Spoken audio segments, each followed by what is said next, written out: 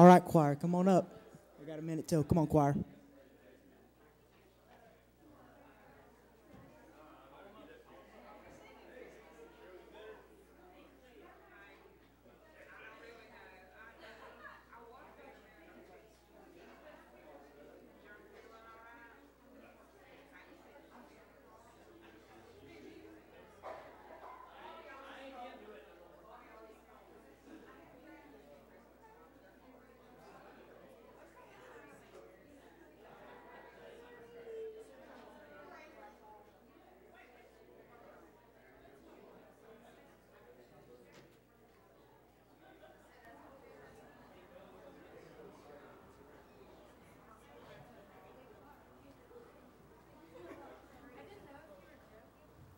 All right, good morning. Good to see you in the Lord's house today. Merry Christmas to you. Glad you're here. Thank the Lord you've taken time to be in the Lord's house. Brother Jody, y'all pray for him. Mr. Christmas has come to church today. I'm going to tell you something. It takes a man to wear that. Am I right? That's right. It takes a man to wear that. How are you? All right, we're going to read from the Word of God this morning. As the choir gets settled up here, we're going to read, and then the choir's going to sing, and then we'll receive the offering. We'll preach a few minutes and let you be on your merry way. Just don't get too much eggnog in you this year, all right? Speaking of that, y'all like that stuff? No. No? Randy's back there goes, no, on this. No. Hadn't had it in years. But you know what I really don't like is two things about Christmas I despise. Can I tell you what they are? Lay it on. You can guess one of them, can't you? Glitter. Glitter. Numero dos, fruitcake. That is some ungodly stuff. All right, Psalm 102 this morning. Psalm 102. There's Oliver. Welcome back, buddy. Good to see you. Psalm 102. The title in my Bible calls this The Lonely Soul. You ever feel that way? The lonely soul. David says, hear my prayer, O Lord, and let my cry come unto thee. Hide not thy face from me in the day when I'm in trouble. Incline thine ear unto me in the day when I call. Answer me speedily. For my days are consumed like smoke, and my bones are burned as an hearth. My heart is smitten and withered like grass, so that I forget to eat my bread. By reason of the voice of my groaning, my bones cleave to my skin. I'm like a pelican of the wilderness. I'm like an owl of the desert. I watch and am as a sparrow alone upon the housetop. Mine enemies reproach me all the day, and they that are mad against me are sworn against me. For I have eaten ashes like bread, and mingle my drink with weeping, because of thine indignations and thy wrath. For thou hast lifted me up and cast me down. My days are like a shadow that declineth, and I am withered like grass. But thou, O Lord, shall endure forever, and thy remembrance unto all generations. Thou shalt arise and have mercy upon Zion, for the time to favor her, yea, the set time is come. For thy servants take pleasure in her stones, and favor the dust thereof. So the heathen shall fear the name of the Lord, and all the kings of the earth thy glory. When the Lord shall build up Zion, he shall appear in his glory, and shall regard the prayer of the destitute, and not despise their prayers. This shall be written for the generation to come, and the people which shall be created shall praise the Lord. For thou hast looked down from the height of his sanctuary. From heaven did the Lord behold the earth, to hear the groaning of the prisoner, to loose those that are appointed to death, to declare the name of the Lord in Zion, and his praise in Jerusalem. When the people are gathered together in the kingdoms to serve the Lord, he weakened my strength, and the way he shortened my days. He said, I said, O my God, take not me away in the midst of thy days, my days. Thy years are throughout all generations. Of old hast thou laid the foundation of the earth, and the heavens are the work of thy hands. They shall perish, but thou shalt endure. Yea, all of them shall wax old like a garment. As a vesture thou shalt change them, and they shall be changed. But thou art the same, and thy years shall have no end. The children of thy servants shall continue, and their seed shall be established before thee. Amen. That is the word of God. Let's pray together. Our Father, we thank you this morning for the privilege you've given us to be back in your house. Thank you for this season and what it stands for. Thank you for sending your Son Jesus into this world, that he might bear our sins in his own body on the cross, that we might be saved by the grace of God. That is the greatest gift, and I thank you for it. And Father, this morning I pray for those in our church family who are sick. There are several here today who are in the process of recovery, and I pray that you'd continue to help them improve and help them to get well. And we have several who are still homesick today. We pray for them and ask that you bless them and raise them up. And Father, we have others who are in the hospital and the nursing homes, who are homebound today, who would love to be in the house of God, but they can't be because of sickness. And Father, I pray that you'd be with them and comfort them in this season, minister peace to their hearts. But most of all today, I pray for those among us, those who are listening to us, who are not saved. I pray that you'd speak to their hearts, and I pray that you'd draw them to Jesus. As the choir sings, as the gospel is preached this morning, may you be glorified, and may you draw sinners unto yourself, and may you strengthen the hearts of your children, that we might rejoice in you. Thank you for a God who is worthy of our praise. And thank you for your blessings on our church this year. Continue, Father, in the year to come, and may we see your hand grow stronger around here for your great glory. I bless your name and I love you. Thank you for your goodness. In your name we pray. Amen. All right, Brother CJ, going to come lead the choir this morning. Pray for him as he does.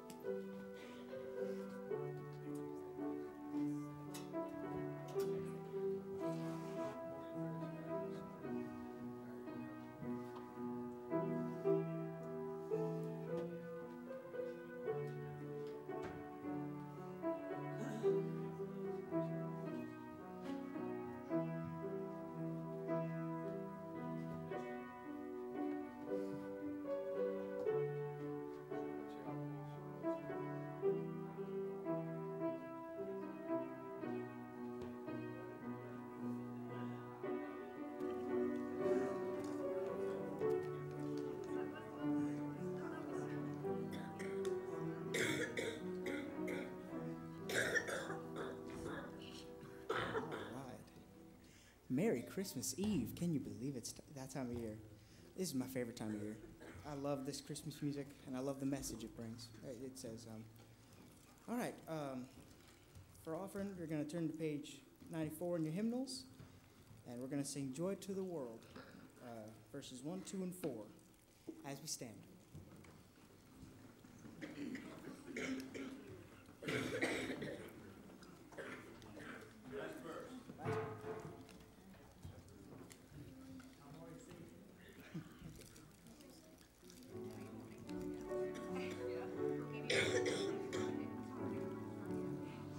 Joy to the world, the Lord is come.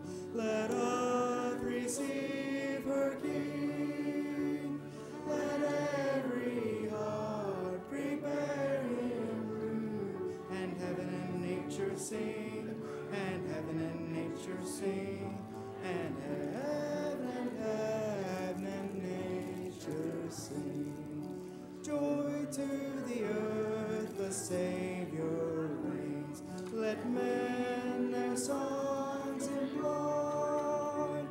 Raw fields and floods, rocks, hills, and plains. Repeat the sounding joy, repeat the sounding joy. Repeat, repeat the sounding joy. He rules the world with truth and grace, and makes the nations prove the glories of his righteousness, and wonders of his love, and wonders of his love, and wonders of his love. Amen. You may be seated.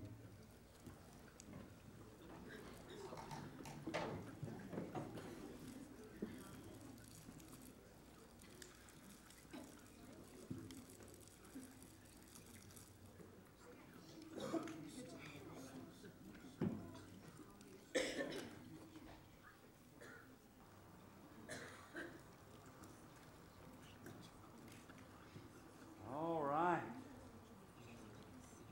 Look at there. Y'all want to go there? That's pretty. Where do you reckon? That's Italy or Spain or somewhere along in there? You've been in the Mediterranean, haven't you? Yeah, you hadn't been over there? I thought you went over there. You should go. Tell Nick I said to take you. All right? Brother Jim Atkins, you been there? Yeah, he's been there. Does that look like what that is? I didn't see that place. Okay, well, never mind. It could be somewhere here in Lenore. We just haven't found it. I don't know. Y'all pray for me. My mind is broken. All right. Be turning your Bible to what it says up there, Genesis chapter 3. Somebody get them choir lights for me over there. Brother Bobby, you get them choir lights, please. Thank you. Yeah. Genesis chapter 3. If you know what happens in this chapter, then you know what happens in this chapter. And it is not good. We're going to talk about it for a few minutes. I really want to zero in on one verse today, but before I do, before it slips my mind, and it will, on the 27th of this month, that's on a Wednesday, I believe, right? Yeah, is that right? Pat and Reg going to celebrate 64 years of marriage. Isn't that something? 64 years. Oh, they deserve that. And a few $1,000 apiece. Y'all ought to give that to them. Amen. Be a blessing. Congratulations. That's amazing. A blessing. That is a blessing. My wife and I are still a long ways from that. I'm glad God let y'all have that. It's good. Keep praying for them. They're a blessing to us. All right, Genesis chapter 3. We're going to read a lengthy section here, and I promise to preach from one verse. The Bible says, "Now the serpent was more subtle, more sneaky, than any beast of the field which the Lord God had made. And he said unto the woman, Yea, hath God said, Ye shall not eat of every tree of the garden. And the woman said unto the serpent, We may eat of the fruit of the garden, but the fruit of the trees of the garden, but of the fruit of the tree which is in the midst of the garden, God hath said, Ye shall not eat of it, neither shall ye touch it, lest ye die. And the serpent said to the woman, Ye shall not surely die, for God doth know that in the day ye eat thereof, then shall your eyes be opened, and ye shall be as gods, knowing good and evil. And the woman saw that the tree was good for fruit, and that it was pleasant to the eyes, and a tree to be desired to make one wise. She took of the fruit thereof, and did eat, and gave also unto her husband with her, and he did eat. And the eyes of them both were opened, and they knew that they were naked, and they sewed fig leaves together, and made themselves aprons. And they heard the voice of the Lord God walking in the garden in the cool of the day. And Adam and his wife hid themselves from the presence of the Lord among the trees of the garden. And the Lord God called unto Adam, and said unto him, Where art thou? And he said, I heard thy voice in the garden, and I was afraid, because I was naked, and I hid myself. And he, God, said, Who told thee that thou wast naked? Hast thou eaten of the tree whereof I commanded thee that thou shouldest not eat? And the man said, The woman whom thou gavest to be with me, she gave me of the tree, and I did eat. And the Lord God said unto the woman, What is this that thou hast done? And the woman said, The serpent beguiled me, and I did eat. And the Lord God said unto the serpent, Because thou hast done this, thou art cursed above all cattle, and above every beast of the field. Upon thy belly shalt thou go, and dust shalt thou eat all the days of thy life. And I will put enmity between thee and the woman, and between thy seed and her seed. It shall bruise thy head, and thou shalt bruise his heel. Unto the woman he said, I will greatly multiply thy sorrow and thy conception. In sorrow shalt thou bring forth children, and thy desire shall be to thy husband, and he shall rule over thee. And unto Adam he said, Because thou hast hearkened unto the voice of thy wife, and hast eaten of the tree of which I commanded thee, saying, Thou shalt not eat of it, cursed is the ground for thy sake. In sorrow shalt thou eat of it all the days of thy life. Thorns also and thistles shall it bring forth to thee, and thou shalt eat the herb of the field. In the sweat of thy face thou shalt eat bread, till thou shalt return unto the ground, for out of it thou wast taken. For dust thou art, and unto dust thou shalt return. And Adam called his wife's name Eve, because she was the mother of all living. Unto Adam also and to his wife did the Lord God make coats of skin and clothes of them. We'll be stopping there.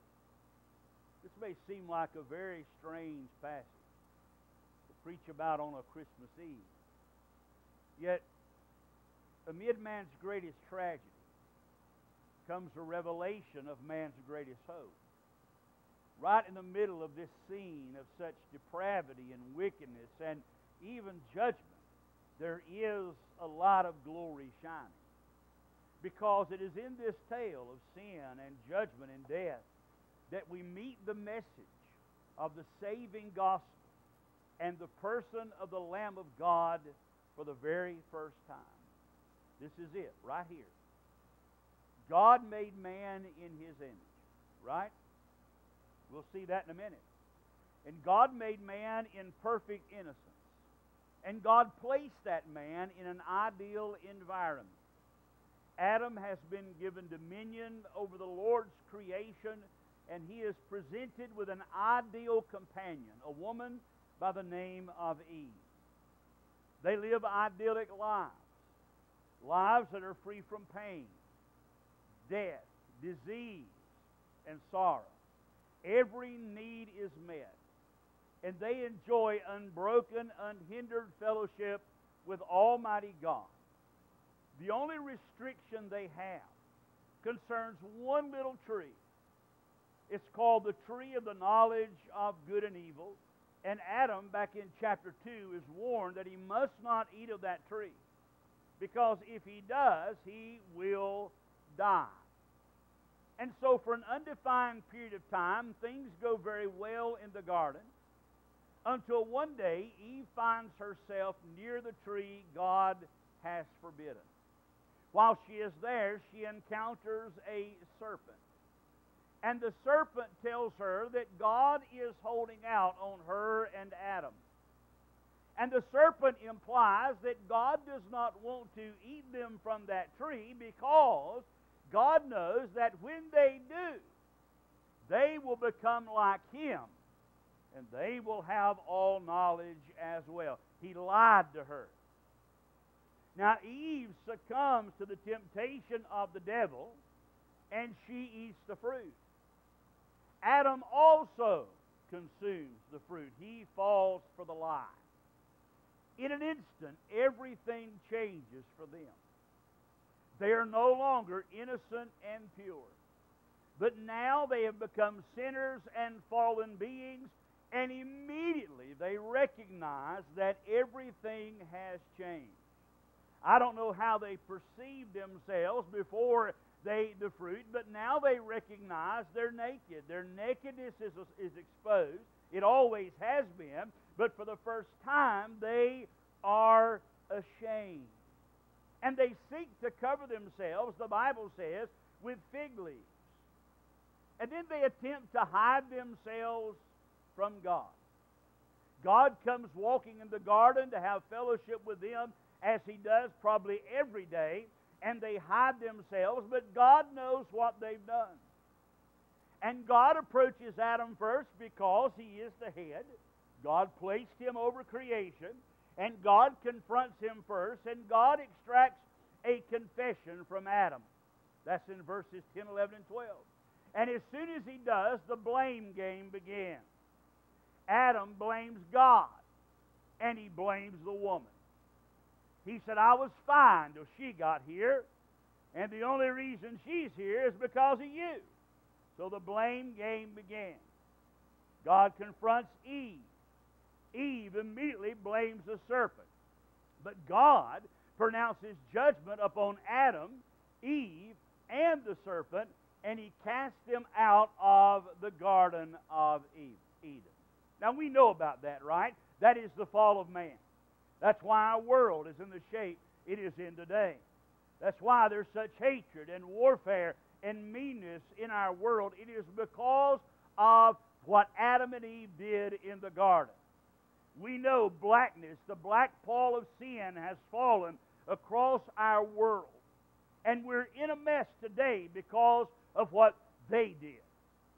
Yet right in the middle of this tragedy, there is a flicker of hope. One verse shines out like a great beacon, illuminating God's amazing plan. Verse 15 is the verse I'm referring to, where God tells them something big is going to be happening down the road, something they can't understand right now. God says a Redeemer is coming. God says one is coming who will change everything back to the way it should have been all along. Because verse 15 tells us the seed of the woman will bruise the head of the seed of the serpent. The serpent will bruise his heel, yes, but in so doing, he will experience a crushing blow, and all of his work and all of his effort will be brought to nothing. What we see here for the first time is a glimpse of the Lamb of God who will later give himself on the cross at Calvary to redeem a lost and dying world. we see the first glimmer of the coming of the Lord Jesus Christ. And this precious verse gives us here in seed form the first promise of the coming of the Lamb of God. And I want to talk about this passage today and tell you what the birth of Jesus means for you. Because there are some truths here that we do not want to miss this morning. So, what does the birth of Jesus, and that's what we're celebrating this time of year, right? I mean, a lot of us, probably some of the younger set, are looking forward to tomorrow to see what they get for Christmas. Some of the older set are looking for the same thing. But every one of us should have at the center of our Christmas preparation, our Christmas thought, our Christmas celebration, we should have Jesus at the center of our festivities because He is the reason we do this. So what does the birth of Christ mean for you? Well, what it means is, first, you have a remarkable Savior. And why is He remarkable? Not just because He did something no one else could do, but because He was who no one else could be. You'll notice that in verse 15, it talks about the seed of the woman. Now that's a strange statement, because by God's very design, the seed is provided by the male member of every species.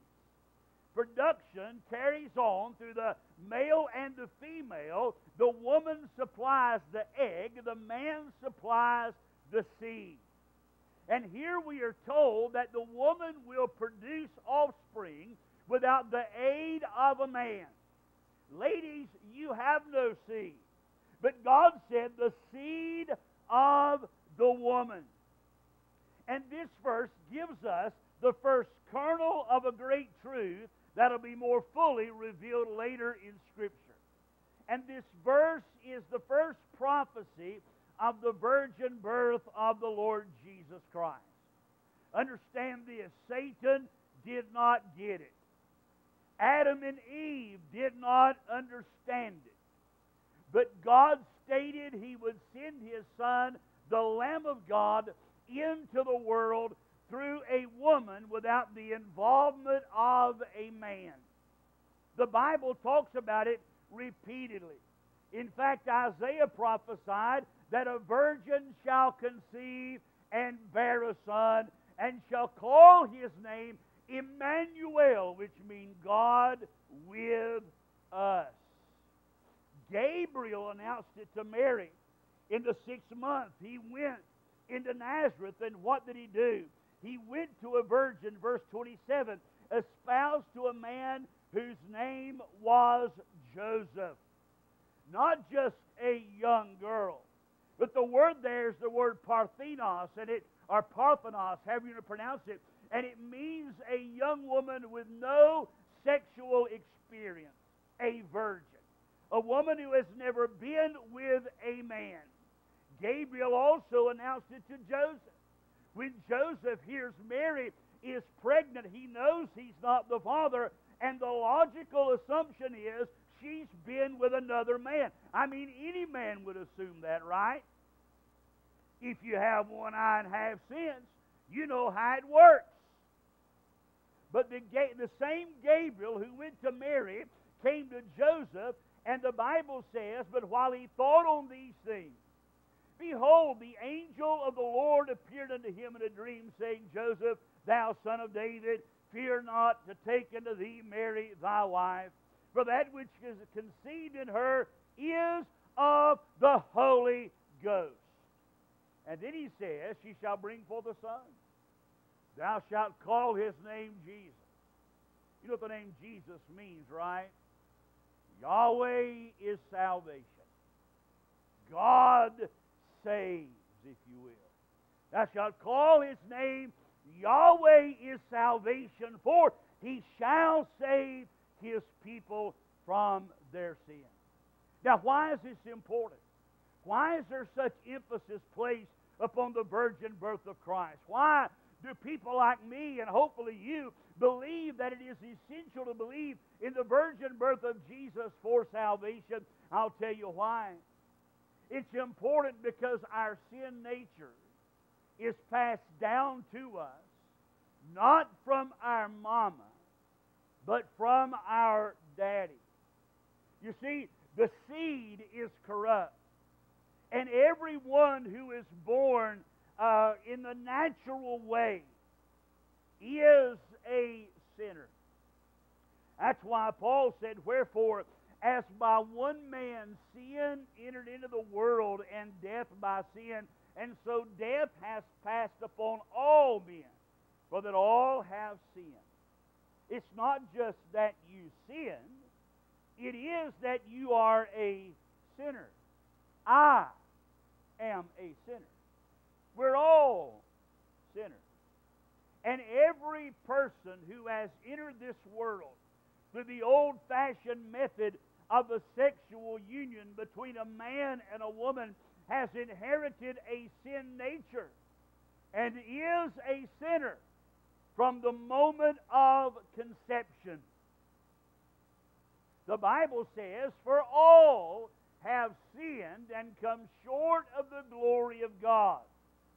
And if that doesn't put a fine enough point on it, think about this.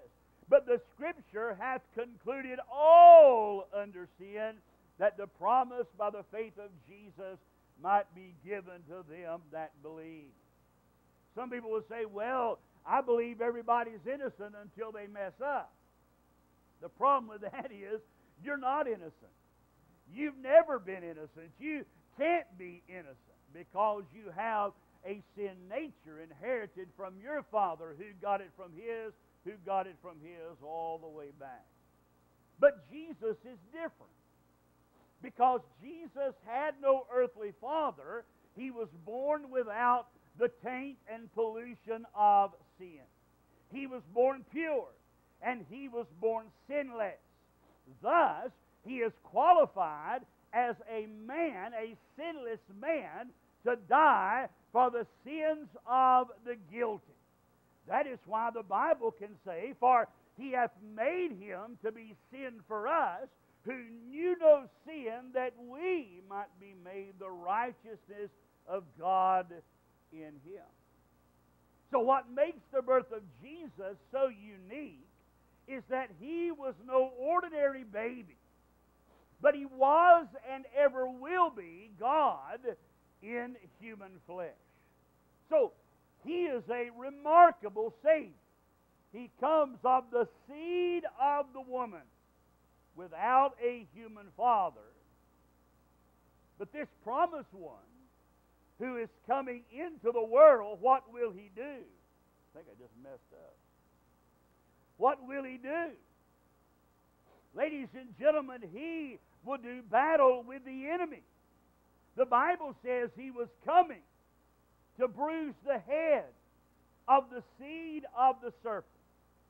That refers to a fatal energy, a fatal injury.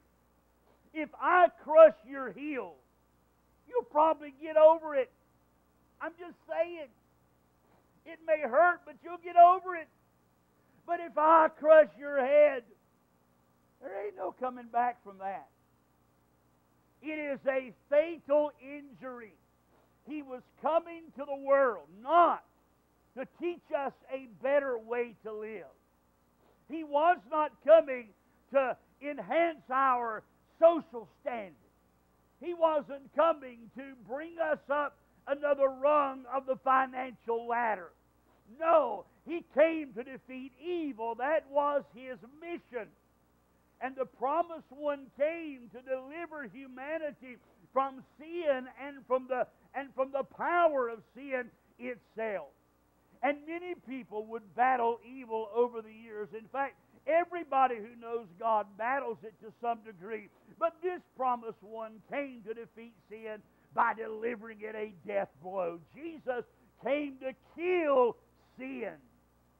That is why we can talk about the death of death and the death of Jesus, because sin brings death. And when Jesus died, He killed the thing that brought death. And not only did He kill the thing that brought death, but hallelujah, in His resurrection, He killed death itself.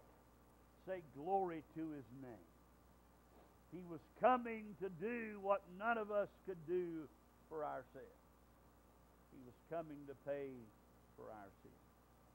We have a remarkable Savior. But notice also from that verse, we have a relentless Savior. What I mean by that is one who will not give up. Now, the coming King, the coming Redeemer, He would be a warrior. God told Adam and Eve there, I will put enmity between the seed of the serpent and the seed of the woman. The word enmity there means hatred or to be someone's enemy. Now you may think that refers to this natural hatred we have for snakes. And there is something innate in us, I mean even from a little child. When you see a snake, you recoil. That's the way we are by nature.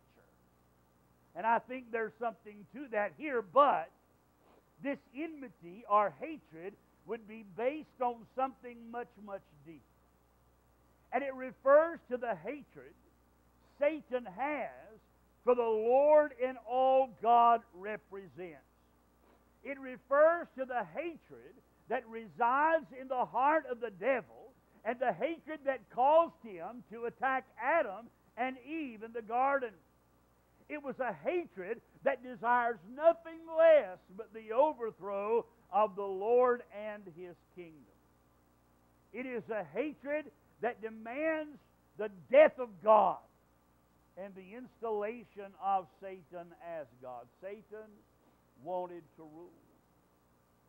Adam and Eve didn't know it, but they were caught in the middle of a great cosmic battle, a battle between God and Satan. And it seems obvious to me anyway, why God would attack mankind. Let me show you. Adam, after all, was made in the image of God, right? Let us make man in our image, after our likeness. Let him have dominion. In verse 27, so God created man in His own image. In the image of God created He him. By the way, male and female, just put that in there. Just so you don't forget. I know it's intolerant. I know it's insensitive. And I know today you can pretend to be something you're not, but it still says male and female. I'm not making it up.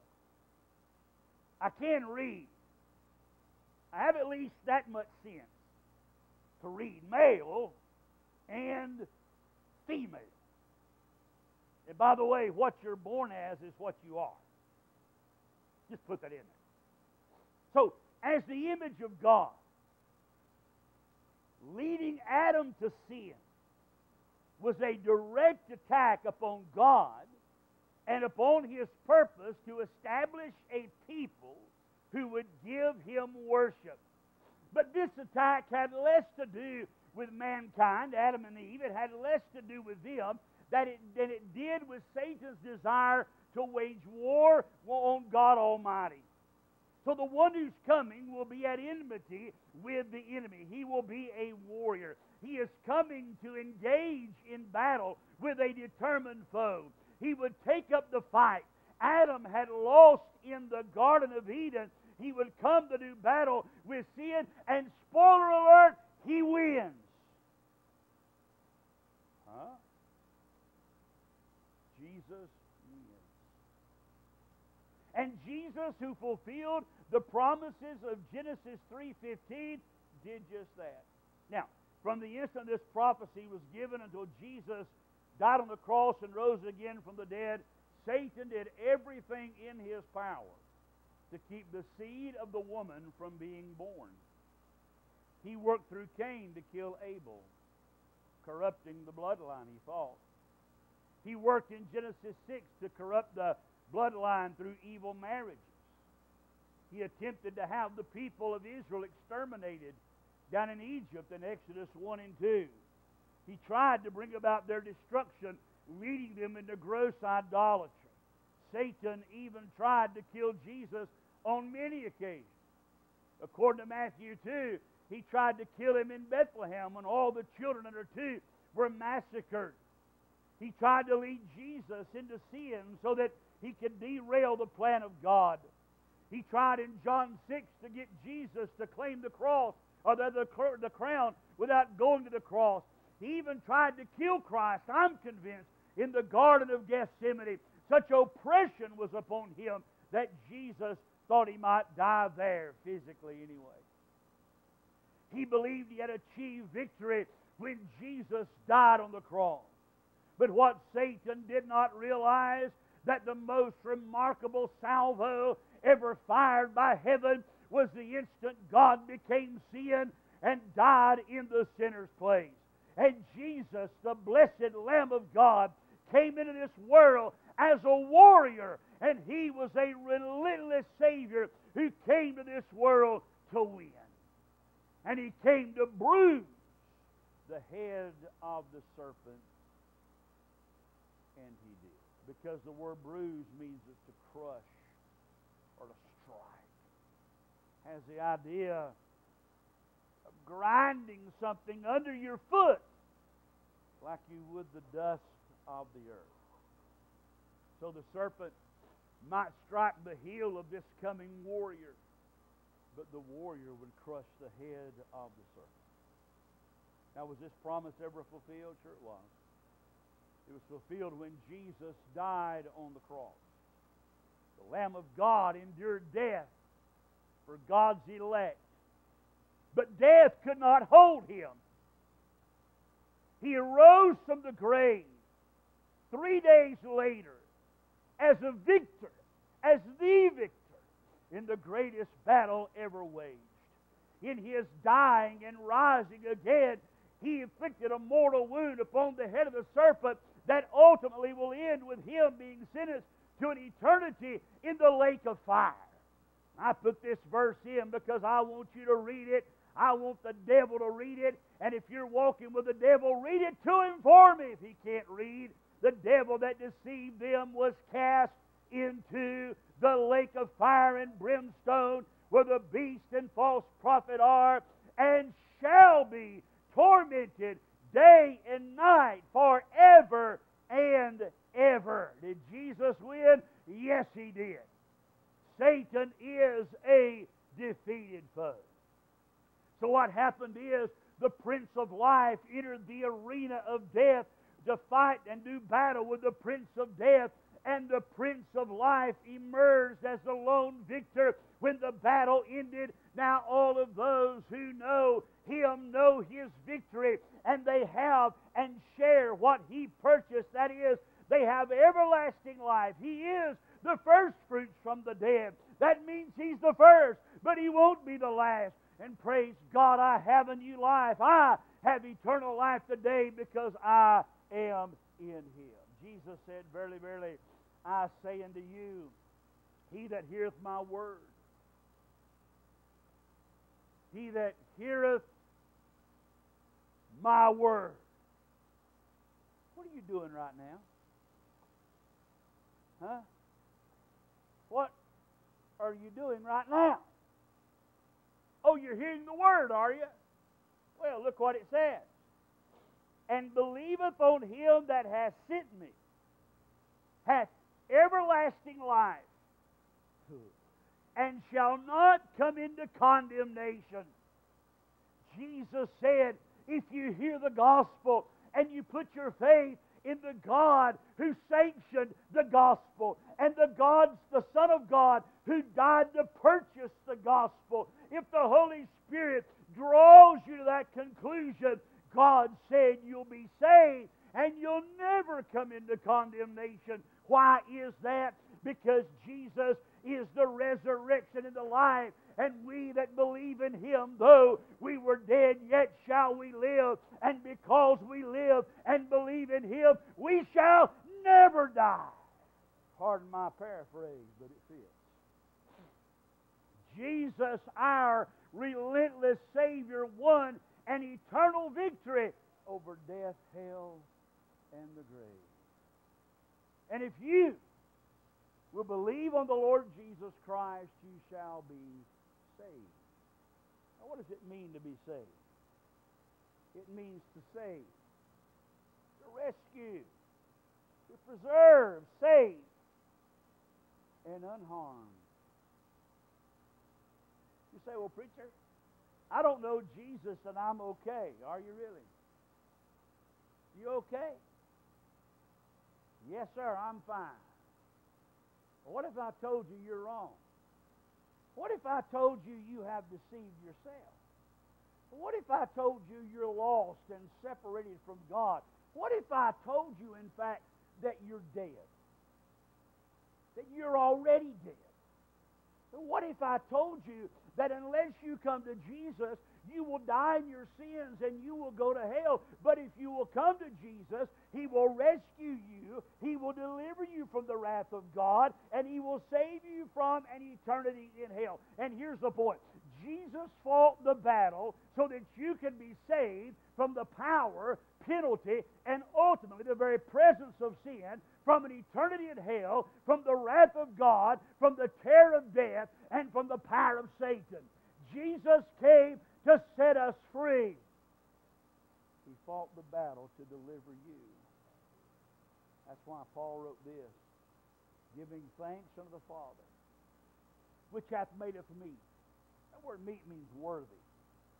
Worthy to be partakers of the inheritance of the saints in light, who hath delivered us, same word saved right there, rescued, delivered us from the power of darkness, and hath translated us, same word you think of as a rapture, into the kingdom of His dear Son, in whom we have redemption through His blood, even the forgiveness of sin. Jesus did not give up until He had won the victory for all who will believe. So at this point, let me ask you this. Have you trusted Christ?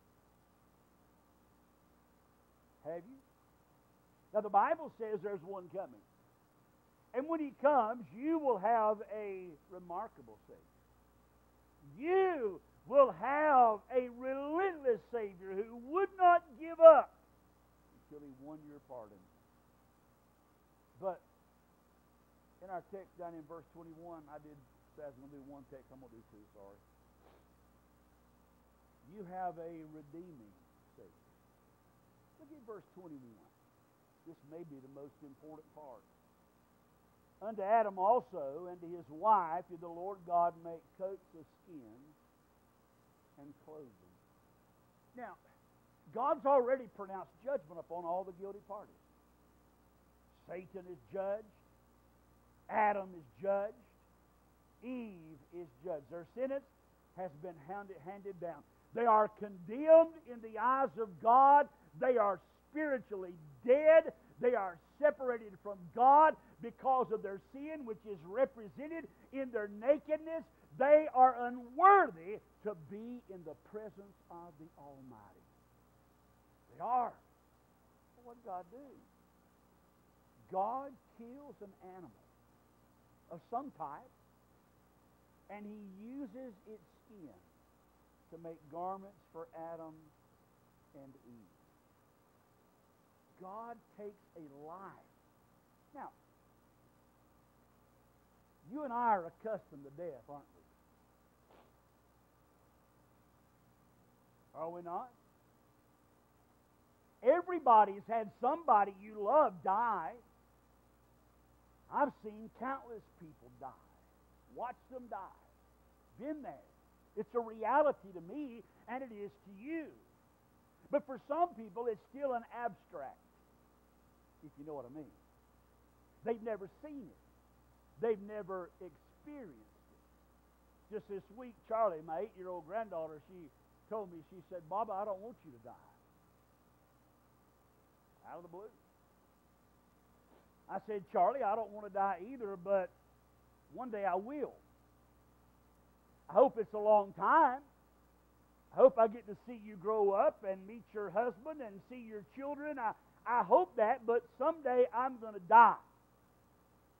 And she said, if you die, I want to die too. And I get that. That's the way I felt about my grandfather. When he died, I wished I were dead. But I said, no, you don't. I said, you don't understand death yet. I said, because nobody close to you has died. She's never dealt with it. One day, death will stop being an abstract idea where she has no real comprehension of what it is, and one day it will be a concrete thing. You see, God told Adam and Eve, don't eat of that tree in the midst of the garden, because the day you eat it, you're going to die. They had no idea what that meant. It was an abstract idea. Nothing had ever died. And then they sinned against God, and as far as they can tell, they're still alive. They recognize there's a problem. They've been judged by God, but hey man, we're still vertical and ventilating. We're still here, right? God said we would die, so I don't know what it is. And all of a sudden, God comes and takes an animal that Adam named, an animal that Adam cared for, an animal that was friendly and around Adam and Eve, no doubt, on a daily basis. And God kills the animal while they watch. They see this animal they love. They watch God, no doubt, slit its throat. And they watched its blood pour out on the ground. Guess what? Death is no longer an abstract idea. Death has become concrete. Not only do they understand what death is now, but they also know that that animal died because of what they did. The animal had done nothing wrong. It was just doing its thing, grazing or whatever was going on, and God took it up and God killed it. God wouldn't do that. Well, the Bible said God did. And in fact, just so you know, that is the pre-incarnate Christ right there. That's Jesus. The one who would die killed the first animal. The very first death in this world, physical death, not spiritual, that had already happened. When Adam and Eve sinned, they died spiritually. Now they're witnessing physical death, which is the wages of their sin. The innocent took the place of the guilty. And by the way, that's what Jesus did for us. Remember, Jesus was not a sinner. He had no sin. Neither was guile or lying, deceit found in his mouth. He didn't deserve to die. He had no sin to die for. In fact, there's a big theological debate about the peccability of Christ. Well, that's a good word, isn't it? Was Christ peccable or impeccable? What does that even mean? Was he posse peccari or non posse peccari? That's Latin for could Jesus sin or could Jesus not sin? Which one was it? Some people say, well, he could have sinned because he was tempted, so he chose not to sin, and that's a good thing. But I would say to you that the ability to sin presupposes a sin nature, and Jesus had no sin nature. It was impossible for him to sin. He could not sin. He could not. I'm in the non-posse, non-peccari camp myself. Not possible for Jesus to sin. Period. He had no sin to die for, and yet the wages of sin is death. But look to Calvary and see the Lamb of God nailed to a cross. Watch his tormentors as they spit in his face. Watch them as they put the beard from his cheeks. Listen as they mock him, as they taunt him, as they ridicule him and curse him. Watch as the very people he came to save demand for him to be crucified. Can you hear the whip as it slaps against his back time and time again? Can you feel the agony as he is nailed to the cross through his wrists and feet, and he's lifted up from earth to heaven to die? Can you watch as the blood pours from the wounds in his head, his hands, and his feet? Can you see it as it runs down the cross and pools on the ground? Understand that everything he suffered, every stripe on his back, every agony Jesus experienced, every disgrace He endured, everything He endured in His life, His trial and His death, was because of you. You get that? Remember the first man? He stood before God naked. What happened? He was judged by God. Right? That's the first Adam. Stood before God naked. He was judged. Jesus, the last Adam, hung on a cross before God naked. And He was judged in the place of the sinner. And He bore our judgment. He endured our hell. His visage was more marred than any man. He hath borne our griefs and carried our sorrows. We saw Him stricken, smitten of God, and afflicted. He was wounded for our transgression, bruised for our iniquities. The chastisement of our peace was upon Him.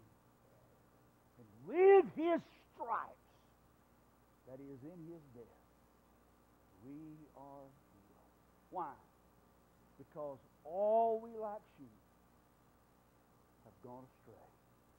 We've turned every one to our own way. But the Lord hath laid on Him the iniquity of us all. Later on in Isaiah 53 and verse 10, it says it pleased the Lord to bruise Him. You get that?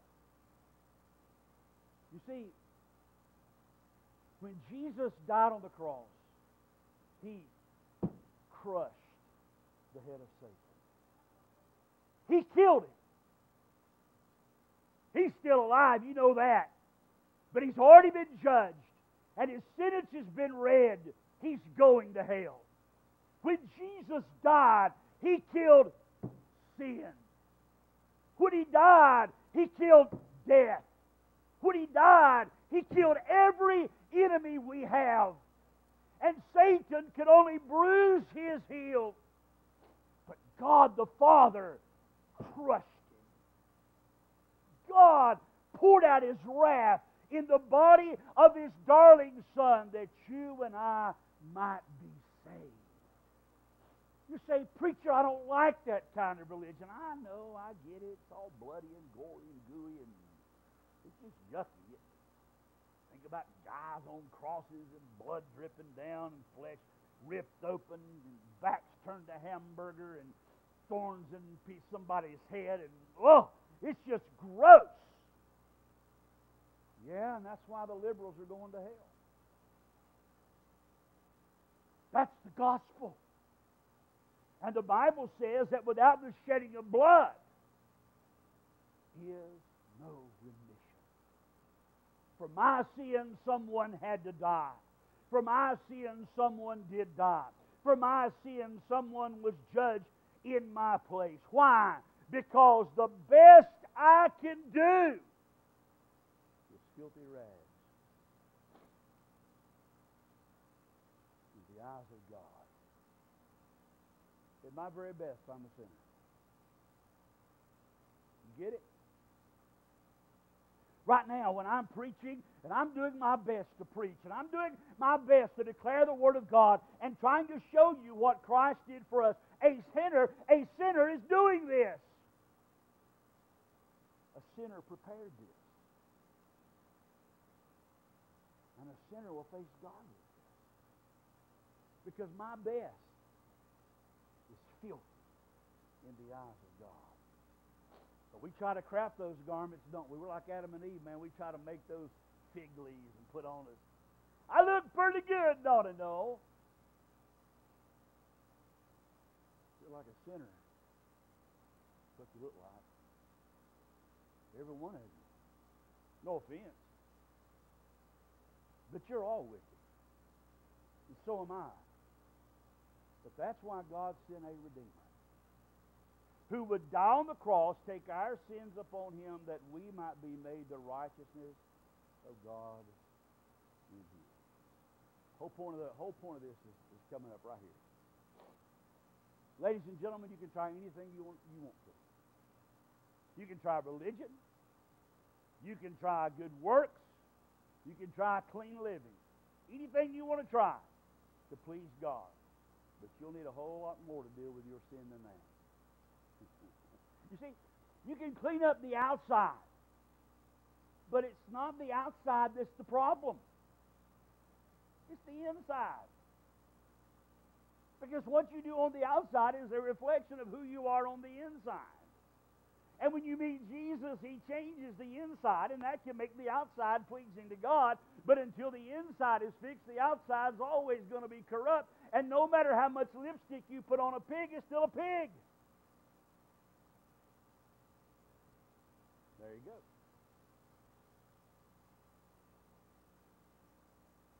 I gave my dog a bath yesterday. Why? Because she gets dirty. She's a dog. She chases things. She hates squirrels. And she tries to treat every squirrel. The other night she treated a coon. She runs the deer out of the yard. Yes, we live in town. Yes, we have deer. They're everywhere. She hates them all. But she doesn't hate rabbits. Isn't that weird? Because she's around rabbits all the time. She don't pay them any attention. But she goes outside and she runs through the weeds and she digs in the dirt and she rolls around because she's a dog. I got her in yesterday, put her up in the sink, washed her down, cleaned her up real good, dried her off, put her collar back on, turned her loose, and after a while it came time to take her out. Guess what she did? Dog stuff. You know why? She's a dog. Just because she smelled better didn't mean she was better. Giving her a bath didn't fix her. But I'll tell you what the blood of Jesus does. It makes us accepted in the beloved. Why? Because Jesus is the Lamb of God that taketh away the sin of the world. You know, I wish, I hate to use that word because it contains hints of magic, but I can't think of a better one right now. I wish Adam and Eve had never sinned in the Garden of Eden. Imagine what the world would be like today if they hadn't. Imagine what it would be like to live in a perfect world. I'll tell you what we wouldn't be doing. We wouldn't be here today. There'd be a need for it. We'd just be worshiping God 24/7. I mean, you know. But they did. They did sin. And because they did, you and I were born into a world with a desperate sin problem. And I thank God that He saw our need before the problem ever existed. And it was already foreordained of God that He would come and die on the cross as a perfect sacrifice. So, the reason I preach this today is to remind you, this is the message of Christmas. This is it. It's the fact that God sent His Son to die for sinners on the cross. And that's the real reason for Christmas. So, I would ask you, do you know that Jesus is more than a baby? Do you realize He can be your Savior? Or is Jesus to you just a story in a book, a sweet thought, and nothing more? You know what happened to Adam and Eve? They eventually came to the end of their lives. And guess what they did? They died. Adam was 930 years old when he died. I don't know how old Eve was. But they died. And they went out into eternity. And guess what? It's coming for you, and it's coming for me. Charlie said she didn't want me to die, but I will. No matter what she wants. It doesn't matter. I don't want you to die. I don't want my family to die, but we all will. But what matters is what happens to us after we die. And what happens to us after we die is determined by what we do with Jesus while we live. He that hath the Son hath life. He that hath not the Son of God hath not life. So what does the birth of Jesus mean for you? It means that God sent His Son to die for your sins on the cross, that He was buried, that He rose again the third day, and if you would come to Him by faith, He will save you. Are you saved? If you are, rejoice, my friend. If you're not, come to Christ. Don't wait. Don't let anything hold you back. Don't let anyone stand in your way. Get to Jesus while you can. Because one day soon, you're going to die. Isn't that good news on Christmas? You're going to die. Merry Christmas. What a sense of irony. But how true it is. I'm dying right now even as I speak to you. Trying to hold on to life. Took a handful of pills this morning. Doctor said, they'll make you better. I think he's lying to me. I think he does it so I got to keep coming in every 3 months. Getting new prescriptions. He can make some money off of it. That's what I told him one day. He disagreed. He lives in a better home and nicer car than I've got, and I think that's what it's about. The point being, I'm taking every step I can to live longer. Or at least live a quality life while I'm here. How about you? Do you know you're dying? Do you know what will happen to you when you do? That's the main thing. Don't make some preacher have to get up and lie about you and say good things about you when you're gone. Be sure they can tell the truth. And I will, by the way. I won't lie about you. I promise you that. I promise you that. I will not lie about you. I'll find something good to say. If you don't know Christ, and I know you don't know Christ, I'm not going to preach you into heaven. You might as well go ahead and line up somebody else to do your funeral if that's what you're looking for. Because I will not lie to you or anybody. I won't do it. Do you know that you know that you're saved? Heavenly Father, thank you. Thank you for sending Jesus. Thank you for fulfilling the wonderful promise in Genesis 3:15. Thank you for sending your Son to die for our sins on the cross that we might have everlasting life. Thank you for the good grace of God. Now, Father, I pray for these folks that you bless them, give them a great Christmas. I pray that your hand rests upon them, you bless them and their families, and I pray, God, you administer to the needs they have. Use them for your glory. Bless them in great ways. And I pray for those in the church right now who are lost, that you'd touch them and save them. And I pray for those who are out of your will, you'd draw them home. Father, thank you. As we sing right now about your amazing grace, I pray that you'd get glory unto yourself. We ask it in your name for your sake. Amen. All right, Brother TJ, come on.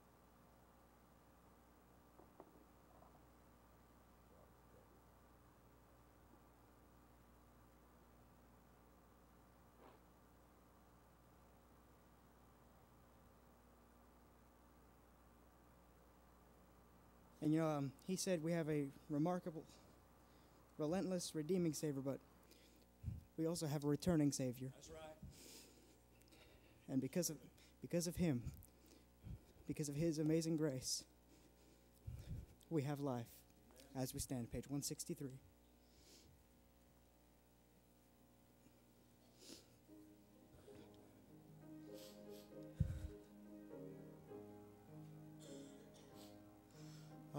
Amazing grace, how sweet the sound that saved a wretch like me. I once was lost, but now I'm found. Was blind, but now I see.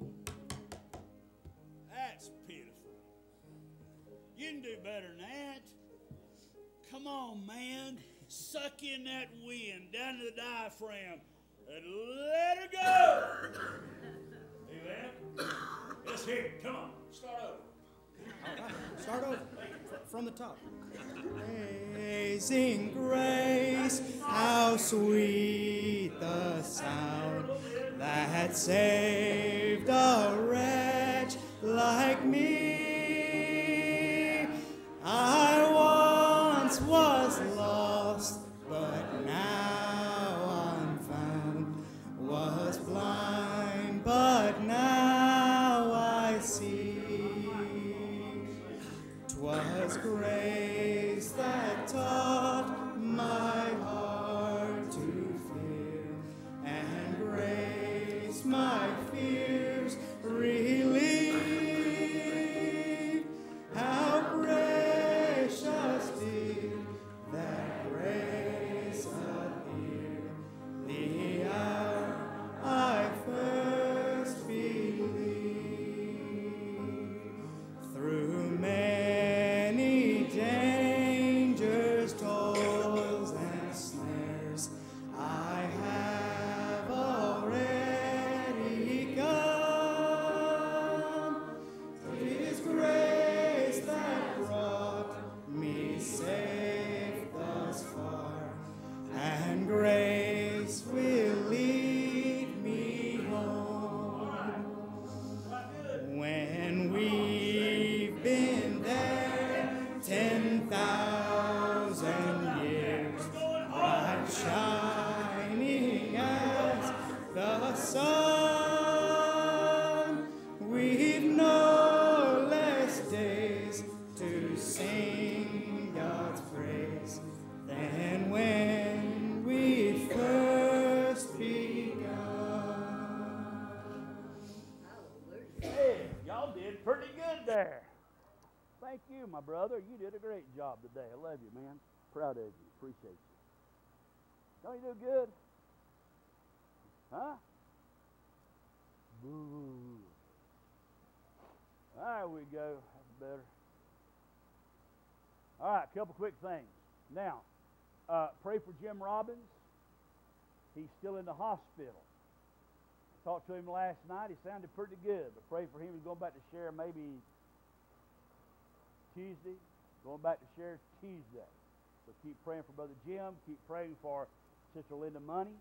Have a lot of sickness right now. Kevin Phillips contacted me last night. His whole family's sick. Karen Nelson's sick. Kenny's here. He's still sick too, but he's here. Ricky Borders is sick. There's a bunch of sickness right now. So keep that in mind and pray for one another. It's Christmas season. Remember all of our shut-ins and all these on our prayer list. And this coming week there will be no service Wednesday night, okay? Recover from Christmas and be back next Sunday ready to go. All right? Got it? All right. May the Lord bless you. Shake hands with somebody. Give them a $100 bill. Wish them Merry Christmas. All right, you're at liberty.